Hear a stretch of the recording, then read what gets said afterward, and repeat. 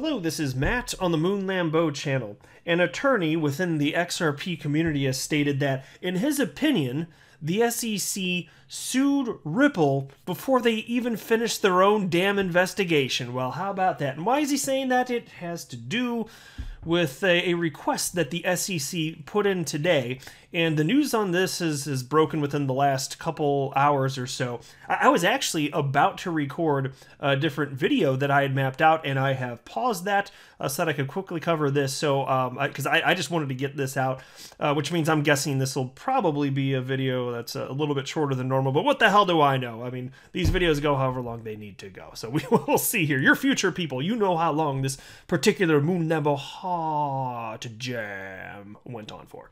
You let me know. But so what are we talking about here? What actually happened?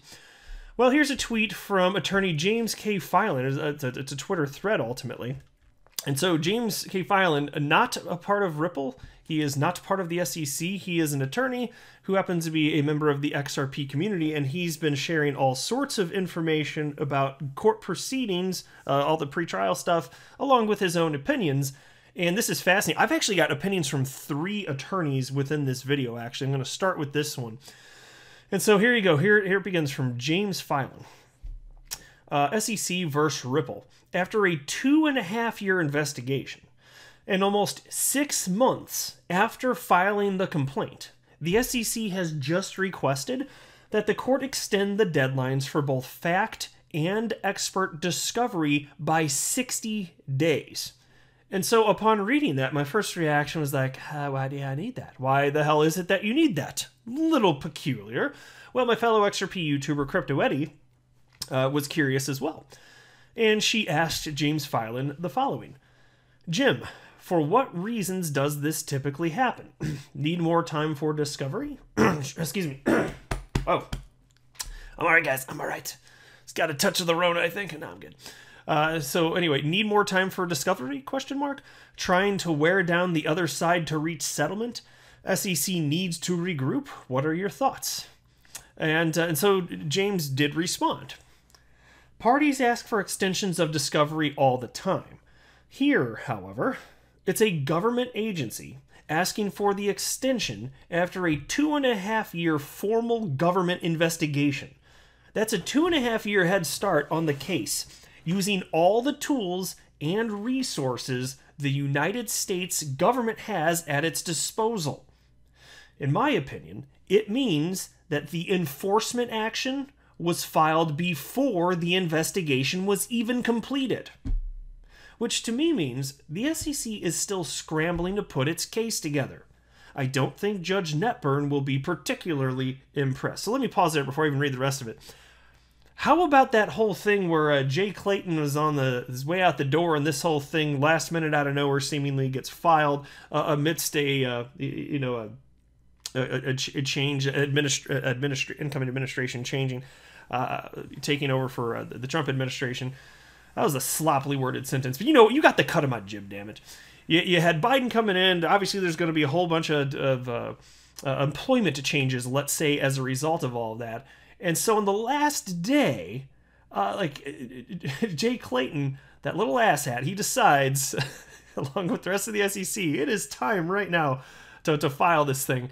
And now we're seeing that perhaps they weren't ready to do so. If they were, and maybe there was a chance that they weren't going to, but either way, they're like, well, time's limited, it's now or never. Does it not look like that's perhaps what happened? We've been questioning that for half a year anyway. So you throw this into the mix, you're like, oh, well, what an entire army of asshats just marching along. Marching. That's the sound of the asshats marching right there. And so again, he wrote here, I don't think Judge Netburn will be particularly impressed. And then he continues. The SEC's motion completely disrespects Judge Netburn's strong and efficient handling of the case and her fast resolution of disputes, like on a Sunday over the Memorial Day weekend. The SEC never addresses why it's so ill-equipped after a 2.5-year investigation, and the SEC ignores that a court's primary focus regarding an extension of time to complete discovery is on the prejudice the extension will cause to the defendants. The motion makes the SEC look bad. Yeah, plain and simple, right? And so somebody responded to that and asked the question, do we know if Ripple is fine with this, and if not, do they get to respond to the request? To which attorney James Filan responded with the following. According to the motion, quote, defendants do not consent to the SEC's request because they contend that the SEC had sufficient time to investigate this matter before filing suit, and because Ripple wants to move for summary judgment as soon as possible. And so here and this is why this is not going to surprise you actually when you think about it like this. So I on that exact point, like why would they want the extension? That doesn't make sense. But the fact that this is happening might sound like a little less surprising when you consider the following. Here's a tweet from attorney Jeremy Hogan, member of the XRP community. He wrote the following. The SEC has apparently bitten off more than it can chew and is asking the court for more time at the dinner table. I don't know if the court will grant the extension, but I do know that the SEC is way behind the 8 ball. Note again that the New Chicago lawyer wrote the letter. And so what's he talking about there? New Chicago lawyer, what's that all about? Well, do you remember this article which I covered?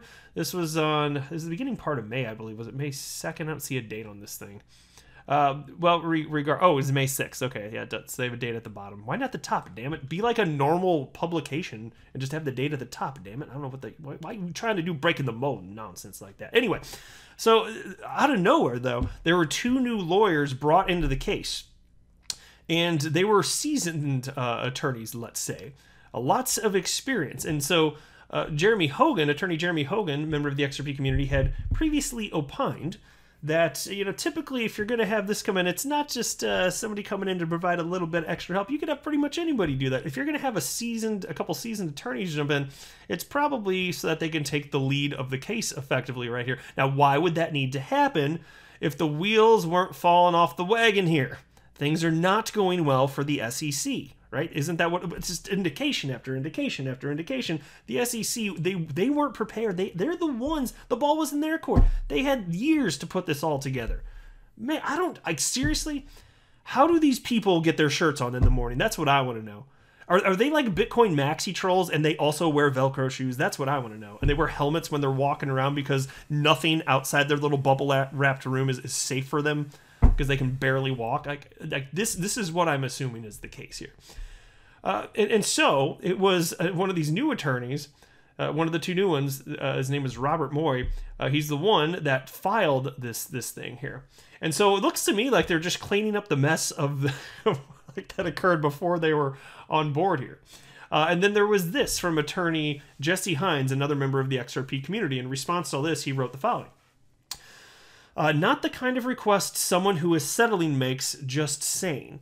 Now, I must admit, I was a little surprised to see that what I had seen from other attorneys, because there's John Deaton, another member of the XRP community. I don't have anything new from him on this topic, but there's him and Jeremy Hogan specifically. Like, it's been made clear to me that even if you're thinking about settling, even if you're having legitimate settlement talks, you still file ahead full steam. And so since you don't know if settlement's going to happen, you just have to pretend that it's not. So if this is what they would have done, regardless, then it's not surprising. I'm just saying, and look, I'm not an attorney, so I'm just sharing with you how it struck me. But the idea of this indicating that settlement is not likely, I was just surprised to see that from them, and I'd be curious to see what Jeremy Hogan and John Deaton have to say about that, because my understanding is that they're just going to carry on like business as usual, even if there's a good chance that they want to settle ultimately, because you can't just stop. You don't know for sure. So that's the way that I was looking at it. And so somebody asked Jesse Hines here, what are the chances of her honor allowing this, the judge? And Jesse responded with the following. I have no clue how the judge will rule on this. She could go either way, to be honest. In a normal case, this motion would be very likely granted. But as we all know, there is nothing normal about this case. I lean towards the extension being granted. So we shall see. I'm almost more interested in like the implications of the fact that they need the extension more so than whether or not it gets granted. that may or may not be a big deal. Like, if it's a big deal, it has not been articulated yet by any of these attorneys, like why it would be a big deal. To me, it's just more so interesting to see how much of a train wreck this whole case is against Ripple. Like, the SEC. If I were an attorney, I would much rather be representing Ripple than be on the side of the SEC. That would not be a fun argument to make, so I do not envy that. All right, well, I guess this video wasn't quite as short as I thought it might have been, but there we go. So that's the latest. The SEC sucks, and they can suck it. Eggplant emoji, you know. But I will go ahead and wrap up there. Let me know what you think below. Are you guys feeling the same as me about this? Seriously, let me know. Because, like, to me, this just looks like this is embarrassing for the SEC. I'm not a financial advisor. Do not buy or sell anything because of anything that I say or write. That would be a very, very, very bad idea. Until next time, to the moon, Lambo.